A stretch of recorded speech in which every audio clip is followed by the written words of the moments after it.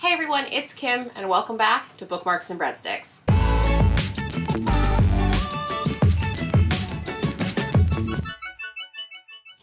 Welcome back to Bookmarks and Breadsticks. If you're new to my channel, I specialize in the world of food writing. I believe that there is a story on your plate and culinary adventures are just my favorite thing. I read predominantly nonfiction, but I do dabble in the world of foodie fiction from time to time, whether that's a cozy murder mystery like Chocolate Chip Cookie Murders, or just general fiction, young adult, and sometimes some rom-com as well. So I am here with my this is the third video I have filmed today where I have said it is August. It is April. I am here with my April book haul. I recognize that April 30th is Independent Bookstore Day. Any book purchased at that haul is going to just be slid into May at this point. But I wanted to show you everything else I acquired this month. I have 8 books. Of these 8 books, only 3 are brand new, 5 were purchased used. So first up on the list, we have Forked, a new standard for American dining by Saru Jayaraman. This came from Open Books for $6. So this comes from Oxford University Press and was published in 2016. It is a James Beard Award recipient for food writing. So let me give you a little insight to what this book is about. The restaurant critic can tell you about the chef. The menu tells you about the ingredients. Now who's going to tell you how the restaurant treats the people serving your meal? From James Beard Leadership Award winner Saru Jayaraman,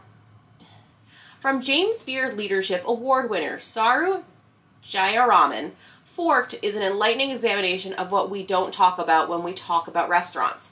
Is the line cook working through a case of stomach flu because he doesn't get any sick days? Is the busser not being promoted because of his accent? Is the server tolerating sexual harassment because tips are her only source of income? As most corporate restaurants continue to set low standards for worker wages and benefits, a new class of chefs and restaurateurs is fostering sustainable wages and working conditions, including moving away from the historical use of tips as a substitute for wages. Forked offers an insider's view of the highest and lowest scoring restaurants for worker pay and benefits in each sector of the restaurant industry, including in-depth profiles of the chefs, restaurateurs, and companies that are bringing change to the table.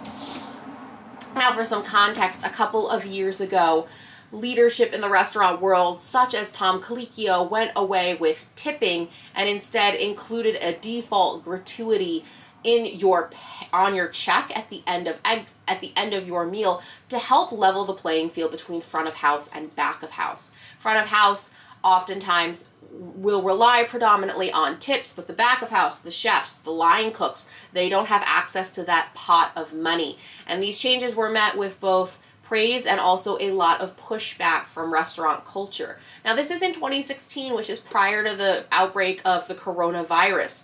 And I think it will be interesting to look at this and also reflect on what has changed now that a pandemic has fundamentally changed the way we look at our essential workers.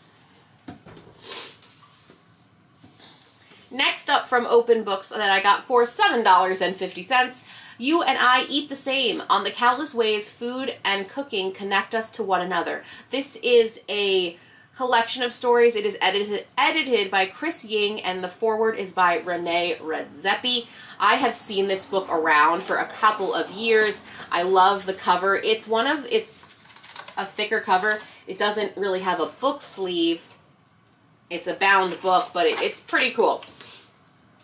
And this is actually from Mad, of all people. Mad dispatches furthering our ideas about food. Good food is the common ground shared by all of us, and immigration is fundamental to good food. In 19 thoughtful and engaging essays and stories, You and I Eat the Same explores the way in which cooking and eating connects us across the cultural and political borders, making the case that we should think about cuisine as a collective human effort in which we all benefit from the movement of people, ingredients, and ideas. This I think I'm going to love. I have really enjoyed the world of anthologies within food writing because you can pick up a story, you can put it down, you can pick up a story and come back. It has 1 on it, like volume 1, which makes me wonder if more of these will be distributed in the future.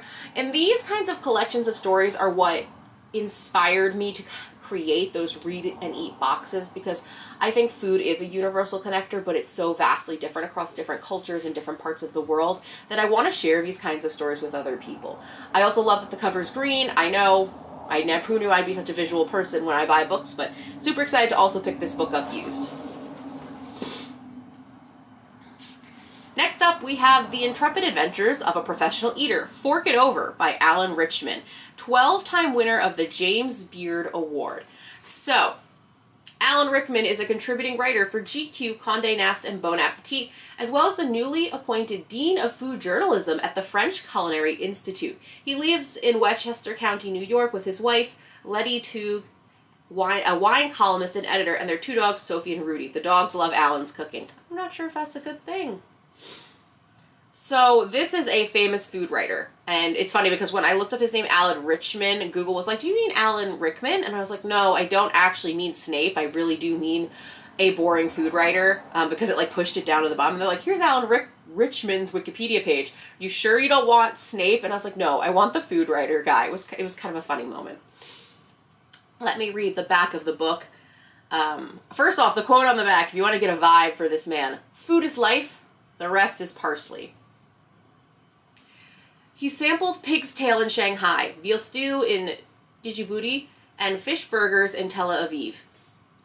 He's wisecracked his way into Louis Farrakhan's Chicago eatery and flunked out of the Paul Bocuse Institute in Lyon. From his first pastrami sandwich as a kid in Philadelphia to the jungles of Vietnam, where he was the only soldier who gained weight, and the 3-star restaurants in Paris, Richman has dined in more unlikely locations and devoured more tasting menus than any of other 3 food critics combined. From practical advice, don't order the steak at a seafood restaurant. However, seafood at a steakhouse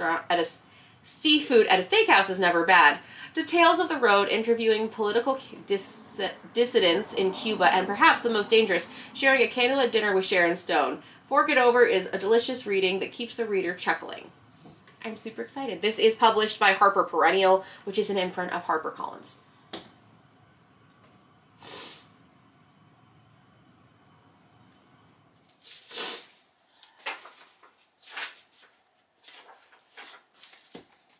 Next up is actually a new 2021 release. This came out at the latter half of last year, and I did not pick it up. I got it used for $11. The Kitchen Whisperers, Cooking with the Wisdom of Our Friends by Dorothy Collins, with a foreword by Danny Meyer. So this is a used book that's a little bit more scuffed up on the cover, but nevertheless is a hardcover book. A tribute to the cooks we've learned from and their messages that guide our hands still in the kitchen. The cooking lessons that stick to us are rarely those we read in books or learn through blog posts or quick-paced videos. They're the ones we absorb as we spend time with good cooks in the kitchen, recalling and repeating their words and movements. Dorothy Collins, the founding editor-in-chief of Savoir magazine, calls those inadvertent teachers our kitchen whispers, people who, consciously or not, pass on their cooking wisdom. Our kitchen whisperers help us to become the cooks we are. Our kitchen whisperers help make us the cooks we become. With their remembered food wisdom, Dorothy believes stays with us, guides us, reassures us every time we make a particular dish. Next up, we actually have a funny story for the book 10 Restaurants That Changed America by Paul Friedman, also with an introduction from Danny Meyer. So I have read a different Paul Friedman book. Rosie and I buddy read a different book by Paul Friedman about this time last year. This is his other food writing book, or one of many, honestly. It is a tome. Last year there was a 50% off sale at Open Books, and I bought way too many books. And I actually sent them to my sisters and my mother with notes that said, please give these to me as gifts over the next couple of years. I just went to see my sister over the Easter weekend, and she said she was in her classroom looking at the books on the shelf and saw this book and went, there is no way any high school student is going to read this. This must have been meant for you, and I brought it to the school by accident, so here you go. So there you go. It was a book I totally forgot I had purchased, which is kind of cool. She gave me a very pretty bookmark, a watercolor bookmark to have, and I'm very excited. The book is rather self-explanatory. 10 Restaurants That Changed America. A couple on the front, Howard Johnson's, Chez Panisse, The Mandarin, Delmonico's, The Four Seasons. I'm very excited. It is very big, so I'm not sure when I'm going to get to it. Let me know if I should do a reading vlog with that one because it is so big, or maybe I break it up into 10 parts. I don't know. I'm afraid if I break it up into 10 parts, it'll be too short, but very interested for your thoughts. So those were 5 used books / one was a gift. And now we're moving on to 3 brand new books I bought. I will be completely transparent. I stress bought books. It was my dad's birthday. This is my 2nd year without my dad on his birthday. He passed last January, and I, honestly guys, I wanted to do something nice for myself. Last year, I shaved my head and got purple put in my, at the time it was blue. I got color put in my hair. So I want to do something every year to make Dad's birthday fun and not such a sad time. This year I bought some books. Bought them through bookshop.org, which if you're not going to buy your books used, don't forget to use bookshop.org. There is no reason you need to be buying books from Amazon anymore. I don't know if how many people actually take advantage of 2-day Prime delivery to actually read the book in 2 days. Not me. So consider using an organization like bookshop.org, where 10% of your purchase is used to support independent bookstores in the United States. They just celebrated a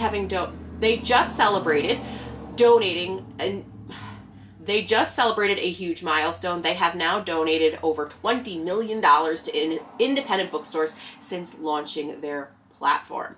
So that was pretty cool, and I also got 20% off for the $20 million threshold goal that they had just hit. So the first book I bought was For the Love of Cod by Eric Dregney, a father and son search for Norwegian happiness. First off, this cover, it's just pretty cool. It is a short book, just, let's see, under 200 pages, very short. So very excited to read this. Very much about the journey of happiness. Came out in 2021, so a pretty new release. I know it's weird to say that because we're almost in May of 2022, which January, February, March, April, May, we're like almost halfway through the year already. I don't know where time is going. It needs to stop. Very, very excited for this. It's a travel memoir / food memoir, The Search for Happiness, Cod. It just looks super cute. Another book I got this month, Satisfaction Guaranteed, How Zingerman's Built a Corner Deli into a Global Food Community by Micheline Maynard, who is also the author of The Selling of the American Economy. I have seen this book around. It came out earlier this year. It was on one of my most anticipated releases list, so I really wanted to get it. I love delis, corner delis. I've read whole books on pastrami and delis around the United States and globally. This is a 2022 release from Simon & Schuster. It is a lively look at the inception, growth, and future and unique management style of Zingerman's, a beloved specialty food store with a global reach. Certain businesses are legendary, exerting immense influence in their field. Zingerman's in Ann Arbor, Michigan is one of those places. It's a flagship deli that has expanded into a community of more than a dozen businesses, including a hugely successful mail order operation, restaurants and bakery, coffee roastery, creamery, candy maker, and event space, transforming Ann Arbor into a destination for food lovers. Founded in 1982 by Paul Saginaw and Ari Weinswig. Zingerman's is a company whose reach spans all corners of the food world. Famous for its generally portioned deli sandwiches, fresh bread, and colorful coffee, all locally produced, Zingerman's is also widely celebrated for its superb customer service and employee quality. The company culture is one of respect and innovation while maintaining very high standards. Every employee has access to the financial records, everyone has a voice, and everyone is heard. Zingerman's has legions of enthusiastic customers, and its business principles have been admired, analyzed, and adapted among sectors. I heard of Zingerman's while reading a book called Save the Deli, and it was one of the examples of the next generation of delis. So it's really cool, and this is what I love about food writing, to read in an anthology about delis one name that sticks out, and then to find that they have released their own book about the deli, or at least like a book about the deli. It's not written by the two owners. I am very excited. Hopefully, if I like it, like I've never even been to Ann Arbor, Michigan, maybe it's time to go. And then final book of my April haul is Slime, How Algae Created Us, Plagued Us, and Just Might Save Us by Ruth Kassinger. This book, I was turned on to this book after reading The Future of Food last month. It was one of the books that was referenced, And Ruth Kastinger is the author of Paradise Under Glass and A Garden of Marvels, and her writing has appeared in the Washington Post, The Atlantic, Natural History, and National Geographic Explorer. So this is algae, this is definitely going to be food science, food writing, and also just nature and science in general. So what is this book about? It's obviously about algae, but I'll read the back for you. There are many algae on Earth as stars.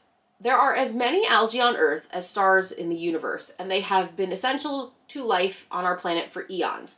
Algae created the Earth we know today in its oxygen-rich atmosphere, abundant oceans, and coral reefs. Crude oil is made of dead algae, and algae are the ancestors of all plants. Today, seaweed production is a multi-billion industry, with algae hard at work to make your sushi, chocolate milk, beer, paint, toothpaste, shampoo, and so much more.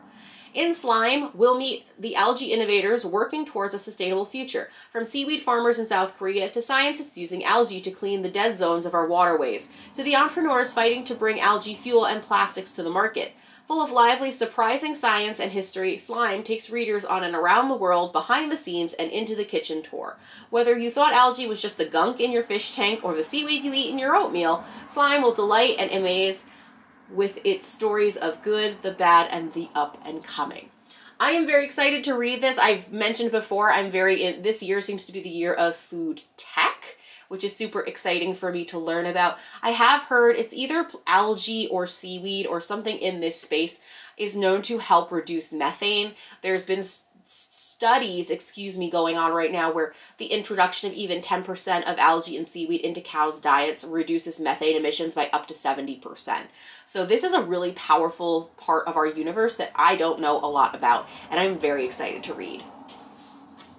All right, those are the 8 books I have picked up in the month of April. 5 of them used, 3 brand new. I like that proportion. I am still trying to get the number a little bit lower. And of course, Independent Bookstore Day is Saturday, April 30th, so hopefully I don't go too crazy. I do have a gift card for an independent bookstore, and that's kind of my goal. Like, let me just take the gift card that I have, use it at the independent bookstore, use it on Independent Bookstore Day, and I will be doing my part to support those bookstores I care about. Don't forget that if you don't live near an independent bookstore or you don't have time to physically get there on Saturday, April 30th, a lot of independent bookstores and bookshop.org will also have promotions online. If there's a book you want, have your independent bookstore order it for you and pick it up from them. Know that your dollar is better spent with an independent bookstore or a local bookstore than it is in an Amazon pocket. By supporting a local bookstore, about 80% of your cash or money that you give to the business stays within your local community, which is good for you, good for the town you live in, and good for other small businesses. Let me know in the comments below which book is most interesting. Are there any you must have a review about? And I will see you in the next one. Bye.